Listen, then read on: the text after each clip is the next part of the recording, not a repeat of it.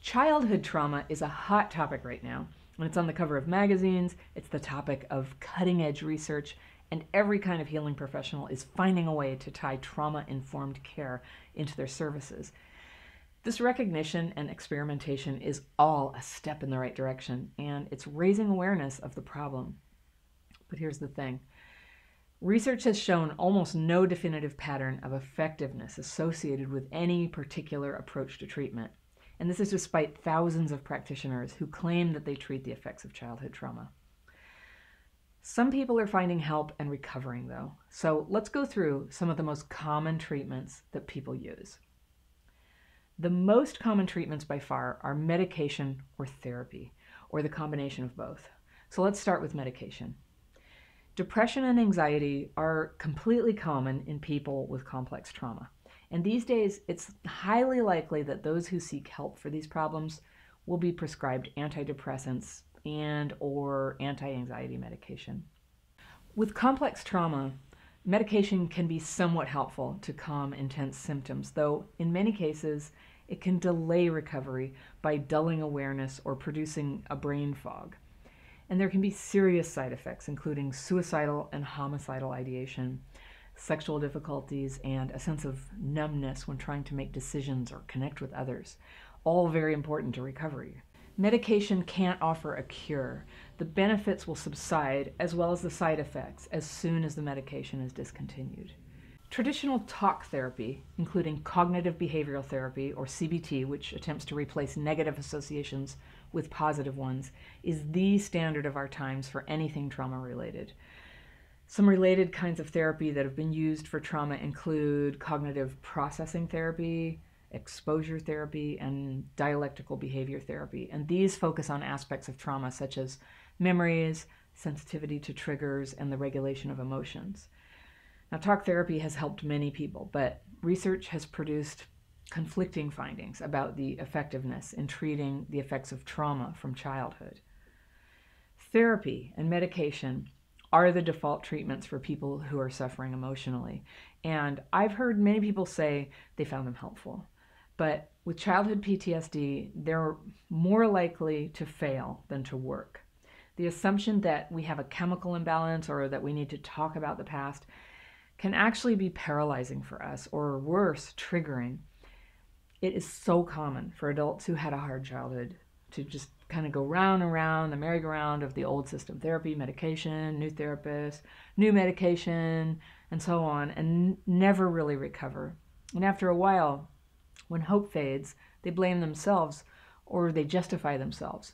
And what we now know is that childhood PTSD is, at its foundation, neurological. It develops in relation to brain changes caused by early adversity, abuse, neglect, and other intensely stressful conditions.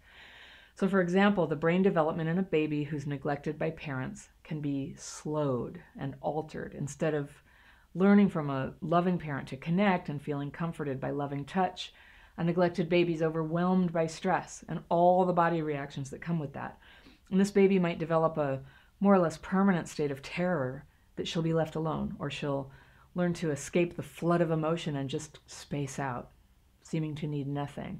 And these adaptations literally produce changes in brain development, and those changes leave us prone to dysregulation when we grow up. Now, most of the time, most people, including us, are well regulated. Brainwaves and body systems are working smoothly, evenly, like a series of lines just flowing along together.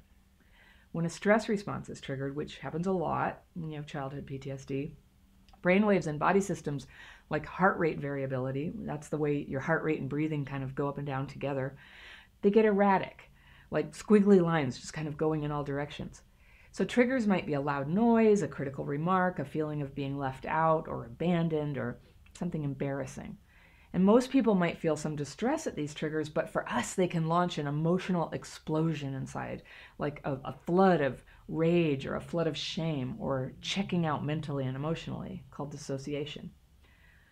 Flooding is often followed by dissociation, and all of it is connected to dysregulation. Are you relating to this so far? Yeah? When you're dysregulated, you lose your train of thought, or you may lose your ability to find the right words, or you might feel clumsy or panicked or lost or literally numb. In a dysregulated state, it's very easy to miss danger signals or to emotionally overreact or to make grave social mistakes. And it can be really hard to pay attention, remember, communicate, or learn. Now, once you learn this, it can explain so much about why school has been a challenge, why relationships can be so troubled, and why it is so hard to change. It can also help explain why medication and therapy have not worked so well for childhood PTSD. Now, I just need to say, medication and therapy work really well for some people, and if you're a therapist or a doctor who does not tend to get dysregulated under stress, it must seem like these traditional approaches to treatment would be effective, but there's no clear evidence that they're a good line of treatment. In fact, for people who tend to dysregulate, talking about troubling memories, like in therapy, can make things worse, and we get more upset and less able to think or analyze. And medication can interrupt whatever natural processes may be available to us to re-regulate our brains. They're not specifically designed for re-regulation, and their effects don't match very well with our symptoms. So, what treatments are better tailored to help with dysregulation? As you may have already noticed, I'm personally wary of a lot of professional opinions, only because in the past, the help people tried to offer me was usually off base and unhelpful, if not outright harmful. But different people respond to different things, and many medical and mental health professionals are actively engaged with new research and revising standard approaches to care. There is so much hope, so it is well worth summarizing some things that others have found helpful. I was convinced to be open-minded by Bessel van der Kolk's book, The Body Keeps the Score. He's a psychiatrist at Harvard who's dedicated his whole career to understanding trauma and what actually helps us. And here are a few things that he has recommended. One is eye movement desensitization and reprocessing, or EMDR. It's a powerful technique. I've tried it. It's endorsed by the Veterans Administration, and it helps to integrate the haunting traumatic memories typical of PTSD. Now, in PTSD, the activation of certain memories produces an intense psychological and physiological distress, like nightmares, pounding heart, an outburst of rage, as though the event is happening in the very moment. And these reactions occur again and again and again, and they don't tend to diminish over time. So EMDR involves the use of controlled side-to-side eye movements or vibrating paddles in two hands or other tools that alternately stimulate the left and right brain. And a practitioner helps you to visit traumatic memories and then reprocess them so they become more like a normal memory, remembered but not so intensely charged. The effects of EMDR are long-lasting. Occasionally, those who have benefited from it will opt to come back for EMDR sessions months or years later, but the technique is astonishingly effective at treating adult-onset trauma. And I used it with great success to help me get over a trauma that happened 12 years ago when I found a friend dead. Yeah, long story. But EMDR is not as effective at treating complex trauma, which is the kind of thing we're dealing with childhood PTSD. Neurofeedback is another promising treatment. The practitioner attaches electrodes to your face and scalp to measure brain activity and monitor when you're in a relaxed state versus a stress response. And you then listen to sounds or watch a video or some kind of stimulus that changes with your brain states. And when I tried it, I watched a travel video on a screen that would go dark whenever my brain was dysregulated or unfocused or stressed. And then it brightened when I calmed my mind. And you're barely conscious of what you're doing, but apparently our brains can learn from this form of biofeedback to reach a relaxed, alert state more of the time and stay there longer. And it can take dozens of sessions to get lasting results, which can be a drawback if you don't have rockstar health insurance or lots of cash, but a lot of people have found it helpful. Tapping is a technique a lot of people swear by, and the technique involves actual tapping of your arms and your face and your head and your torso to calm anxiety and harsh emotions. And there are terrific videos on YouTube that show you how to do it, tapping with your fingertips along acupressure points or meridians of the body. And some say the benefits are just a placebo effect, but I say if it's free and it's easy and it works for you, it's awesome. Writing is a free and simple technique that I rely on heavily to re-regulate. Our self-expression through writing comes from a different part of the brain than speaking. So writing about what's bothering us can be a way around the upset we sometimes experience from talking about problems. Some studies suggest it's the physical action of writing too, using your hand and touching the paper, that helps to get the thoughts out of your head and somewhere more manageable to process. Some people journal, some people free associate on paper. I teach everyone who works with me to write what I call a personal inventory of fears and resentments twice a day, followed by meditation. And I have a free video on that technique, and you can share it with absolutely anyone. And it's also really nice to write inventory and meditate with other people, which brings me to meditation. Personally, I think everyone should meditate, especially people with emotional difficulties or attention problems. And I can't tell you how many people tell me that I can't meditate. And if this is you, I just say that's all the more reason to sit down and close your eyes for a few minutes, or better yet, 20 minutes. You can take a class, which is really helpful, or you just watch the YouTube videos on how to do it. And I've learned several forms of meditation over the years. I've learned mindfulness, vipassana, passage meditation. But the one I've stuck with regularly for the last 24 years is Vedic meditation, which is also known as transcendental meditation. I like it because it's super easy, just using a mantra to focus on for 20 minutes twice a day. You don't have to sit a special way. You can do it on a train or in your car or even in bed, which works for me. And I'm a very busy person, so this makes it doable.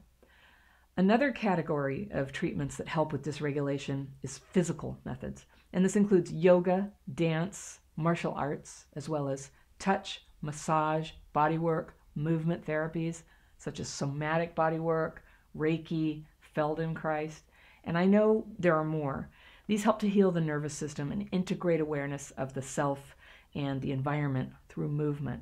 And it completely makes sense that traumatic memory is stored in the body and can be accessed, triggered, or soothed through physical means. And just one very good common sense thing to know, vigorous exercise, like hard enough to break a sweat, is one of the most effective treatments. Now, back when I had the adult onset PTSD, at the time I mentioned in this video when I found a friend dead, I was absolutely drowning in a massive repetitive fight or flight reaction for like 18 months. I just couldn't stop thinking about it. This was right before I learned that what I had was PTSD. And my doctor and therapist were pushing medication because, for real, adrenal overload like this can break down your immune system, and it opens the door to more serious illnesses. So any intervention might be better than nothing, but I did a little online research at the time that suggested I go running 45 minutes a day and stop eating sugar. And my symptoms were reduced, I would say, by about 60% the first week.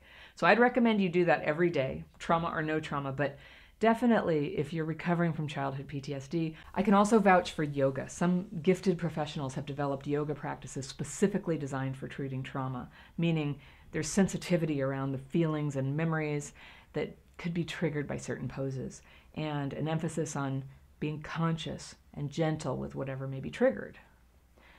More treatments are being tried and tested all the time. So forgive me if I didn't cover some of what you know about that you found helpful. I try to keep learning what's out there, and I will look forward to learning more. Personally, learning about dysregulation was the really big turning point for me. Once you understand dysregulation, you may find you need to kind of rethink a lot of beliefs you have, beliefs that you inherited from therapists or doctors and the culture in general, that the way your crappy childhood affected you is mainly psychological, which is, now we know, it's also, or maybe mostly neurological. So here are some reasons that may have been applied to you, as well as what might really have been going on. If you were depressed or anxious, you may have been told you have a chemical imbalance. If you made a self-sabotaging choice, you may have been told you were trying to recreate your childhood in order to work it out or conquer it. Or if you gained a lot of weight, you may have been told you were trying to avoid intimacy. If you smoke, they may have told you you have an unconscious need to rebel, or maybe even a death wish. Now, there may be some truth to these assumptions, but it is much more likely that what was really going on is dysregulation was affecting your mood, and dysregulation was complicating your perception of danger in stressful situations, and dysregulation was maybe disrupting your hormonal systems that regulate appetite and metabolism. And smoking, hell, smoking is a crude but effective way to re-regulate when you're dysregulated. That's why it's so hard to quit. Take it from me, because that is exactly why I used to be a 2-pack-a-day smoker. And then I learned to re-regulate and was able to let that go. My point is, this assumption that all our problems are psychological is just not true. And it may have left us with some confusion and self-blame that somehow you're the crazy girl and everything you experience is wrong. But nope, you're off the hook. The root cause of our childhood PTSD is neither chemical nor psychological. It's neurological. And early trauma can cause actual structural changes in the developing brain, and this means we're actually wired differently than other people.